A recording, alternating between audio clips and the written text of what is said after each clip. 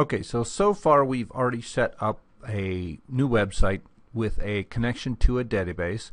We've created a page that displays the records from that database, and we have set up a place to scroll through those records and to create a new record.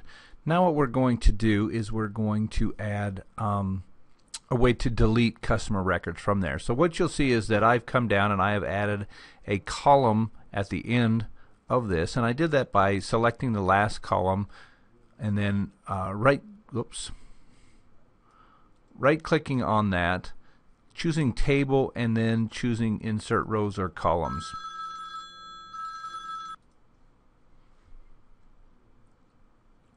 And then I just add one column after the current column, and what that did is it created this section, and then I just simply entered in here the word delete. Now what's going to happen is we're going to create the delete records page, and then we're going to hyperlink to it from this location. So we need to go ahead and create a new PHP document, and this document will never actually be seen. So we can go ahead and we can take all that code out of there. It'll be seen by the system in the back end, but it's going to have a process that's set up that it never really should be viewed by humans. So we're just going to get rid of that stuff. And what we want to do is we want to come in here. Again, we need to set bindings. We need to set a record set that is equal to the database that we have been working with. And what we want to do is we want to set this filter to the primary key, which in our case is the customer number, and just accept the defaults for that.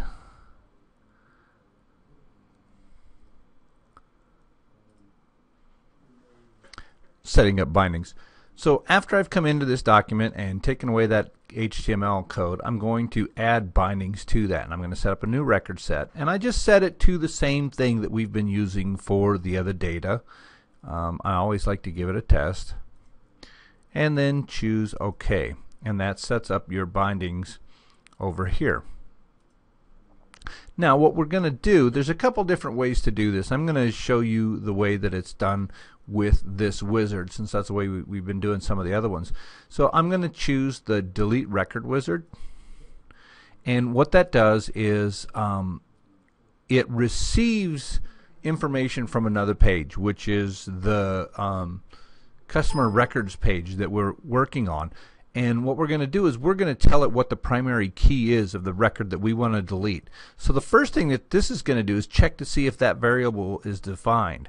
And then if it is defined, what it's going to do is it's going to make the connection, and this key or this wizard identifies the primary key because it knows that it's going to need to go to that. Now the thing that we need to add to this is we want to go back to that customer records page when we're done. So we go ahead and click OK, and again click OK. And now what we need to do is we just need to save this. And I'm going to call it delete records.php.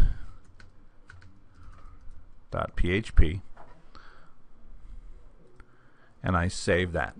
So what this is going to do is it's just going to serve as the ability for us to make those changes. But in order for that to work, again, it has to know which record to delete. So I'm back to the customer records page. I've got the delete selected, and what I'm going to do is I'm going to choose this browse for file. And the reason I choose browse for file instead of the pointer icon is that that allows me to add parameters. So I'm going to choose the delete records document, and then I'm going to set up the parameters.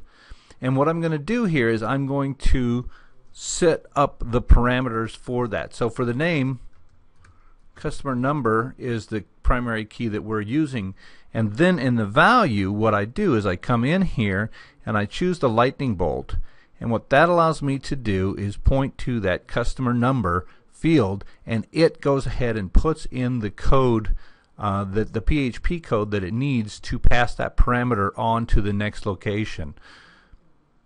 So we've got the delete records PHP and then that whole customer number string in there as part of this HTML, and that is passed in over here as part of that code. So what it's going to do is it's going to send that primary key ID as a parameter to the other document. So let's see how this works. So we're going to save everything, and then I'm going to synchronize the site.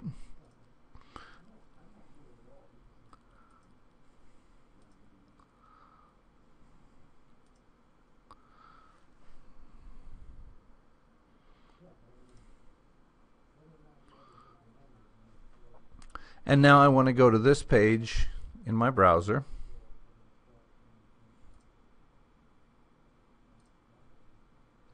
And I will reload that. When I reload this, you'll see that it's added the delete thing. So I'm going to delete this first record from here. So if this works right, it should come back to this page, only then that document will be gone. So you notice that the 103 disappeared from here, and then that allows you to delete the records from this database, and it works pretty slick. And so what happens when you click that delete, it goes to the delete records field, it passes the parameter for the primary key, which is the customer number, it finds that record, it deletes that record from the database, and then because you told it to come here after it's done that submit action, it comes back to this page. Now the only thing that's left for us to do is to have the way to change these records, and we will take care of that in the next video where we are looking at the update record form.